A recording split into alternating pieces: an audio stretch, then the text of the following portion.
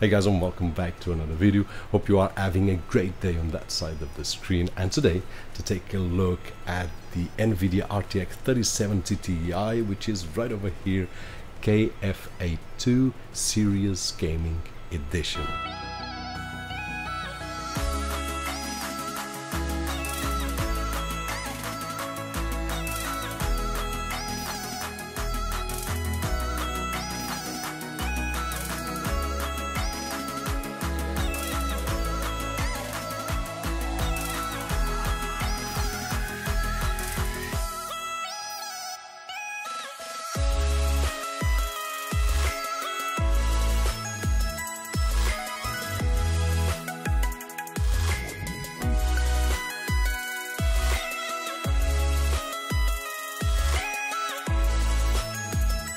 And we are back. So before we talk about this GPU, which in my opinion at this moment price to performance is probably one of the best, not talking about all of the technology that is in one of these RTX 3070 Ti and all across the 3000 series, which you have seen here from the 3060 up to 3080.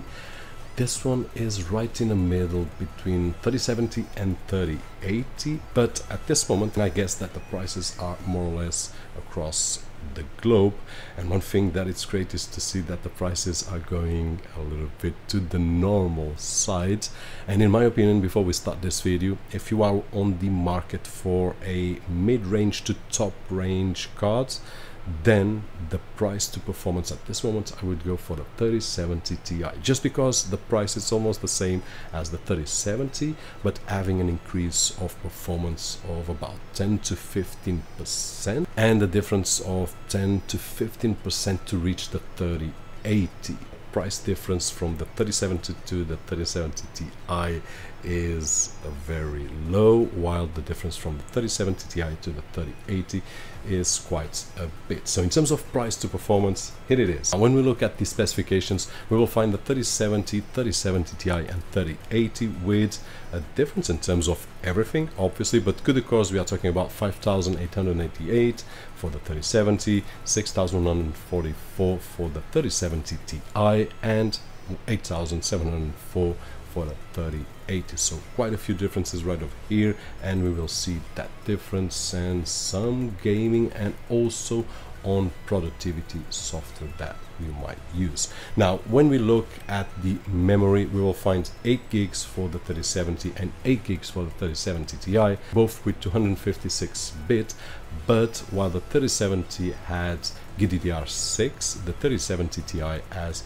GDDR6X, exactly the same as the 3080. Of course, the 3080 has 10 gigabytes at 320 bit. Now in terms of bandwidth, we are talking about 448 gigabyte per second on the 3070, 608 on the 3070 Ti and 720 on the 3080. So as we can see, the 3070 Ti is right there in the middle, and in my opinion a great purchase.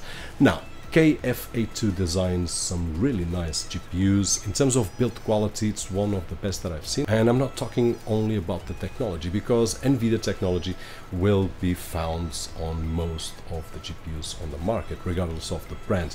But I'm talking about the build quality itself, the software and the cooling, if it's silent or not. And yes, KFA2 has been improving a lot. They had great products since the beginning, but they keep improving and improving. Now in terms of the software itself, they have the Extreme Plus that you will have to download if you are using the new 3070 Ti, and it just works great. Now we can change a lot of settings on our desktop, which is just great, but my favorite one is when we use our mobile phone with the app.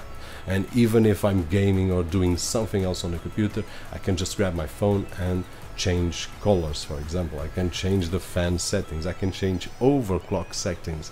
I even have the great feature of one-click overclock, which is just awesome if you want to overclock your GPU safely with just one click. Of course, there's also an option where you can scan, and the system will be scanned for the best settings, so you don't have to mess with manual settings, and this can be all done on the Extreme Plus app. either on the phone or on the desktop. If you ask my opinion, I prefer to do it on the phone. Now, in terms of the cooling solution, we have three 92mm fans right over here. They are very silent, and of course, if you ramp them up to 80% or 100%, you will hear them, but you won't need. Now, on all my tests, and of course I have an open rig, but I also played around with closed cases, and the maximum that I was getting was 60 degrees, pushing really hard for the GPU, and the GPU not even ramped up to 80 or 90%. We are talking about the fan ramping up to 60s, 60 somethings, just to keep those 60 degrees Celsius, which is just awesome. If you push the GPU on the fans to 80% or 100%, it will cool down the GPU to about 40 to 50, even pushing it up. So these are two things in conjunction: the Nvidia power management and cooling solution, and of course the cooling solution designed by KFA2. So these two factors make this beast of a GPU a really silent and quiet, and of course cool GPU, and not only cool by its look, but cool on the temperature. Now, it also has one thing that we have seen in the past on other top GPUs from KFA2, which is the one clip booster, and that's a smaller fan on the back, which instead of pushing fresh air from the front, which is the case of these three right over here, the clip-on booster will push the hot air from the back plate or the dissipator to put it away and keep on coming fresh air, moving the hot air from the back. So this will depend on the setup that you use. On this particular case, for example, you won't need it. It's an open rig.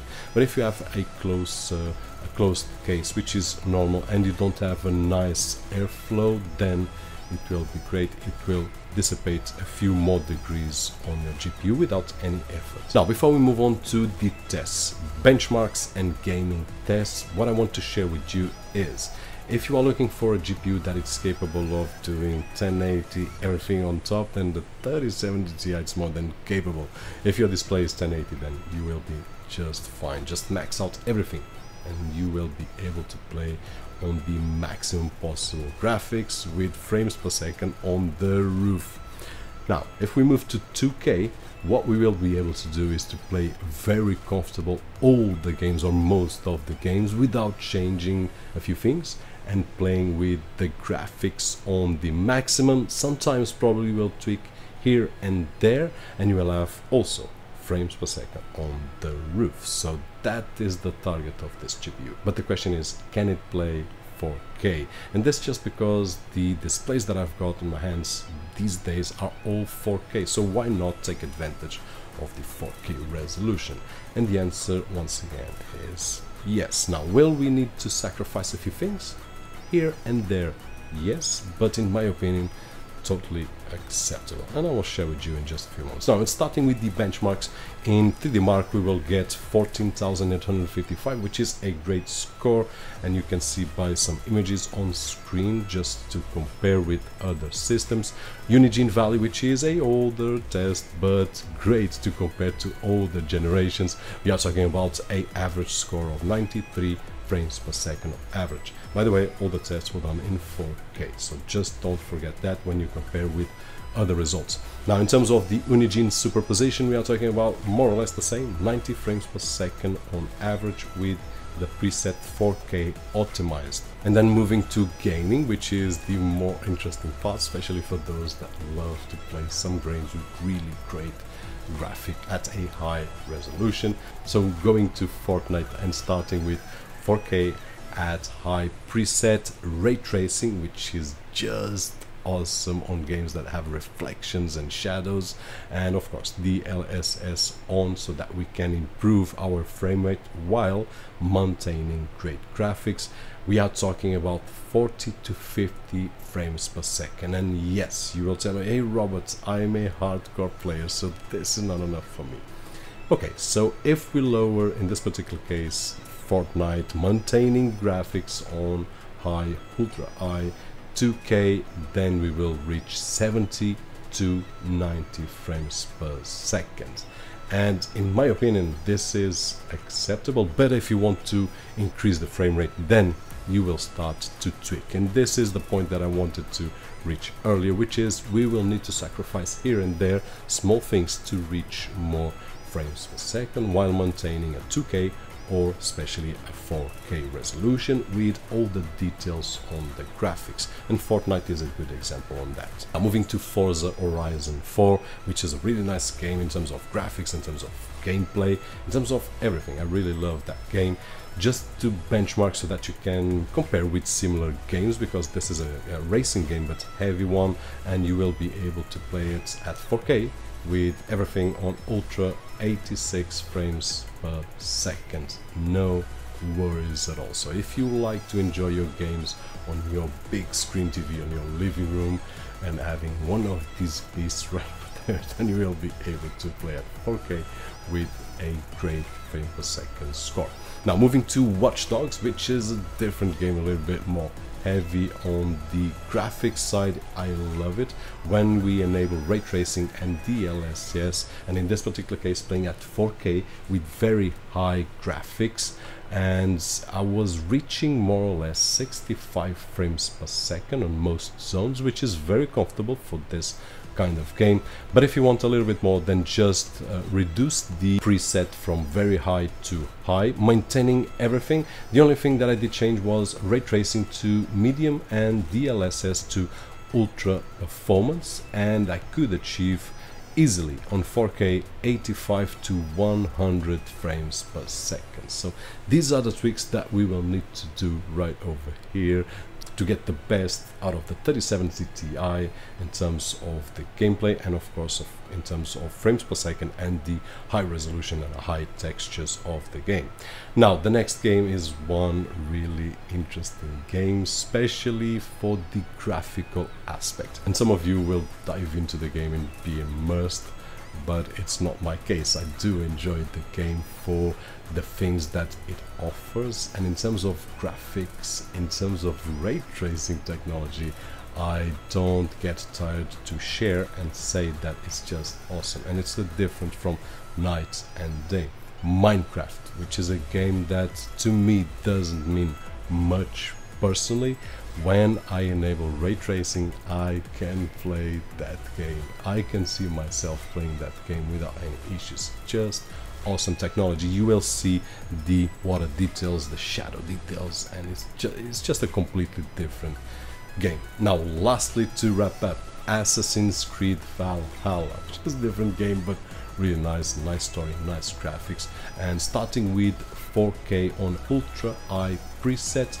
Once again, we will reach more or less the 54, 55 frames per second, on the 50s range. So it's a different game from Watch Dogs and a different game from Fortnite, but a lot of you play this game, and here are the results. Now if you want to reach higher, and I do believe that you want a little bit more while maintaining the 4K, the only thing that we will need to do is to lower from ultra high to very high, which will maintain a lot of the details on the game, and you will be able to reach from 65 to 75. If you lower to high, then you will reach easily the 100 frames per second without changing the resolution on 4K, which is just awesome. It's just awesome experience on 4K. And that is it, guys. In terms of conclusion, for the 3070 Ti, which in my opinion, in terms of position, in terms of price to performance at this moment of the recording, is the best purchase instead of the 3070 or the 3080.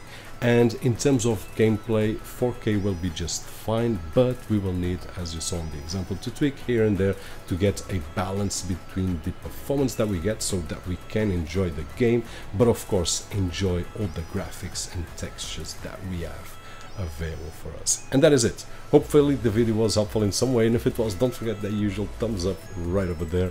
My name is Roberto, and as always, I'll see you guys on the next one.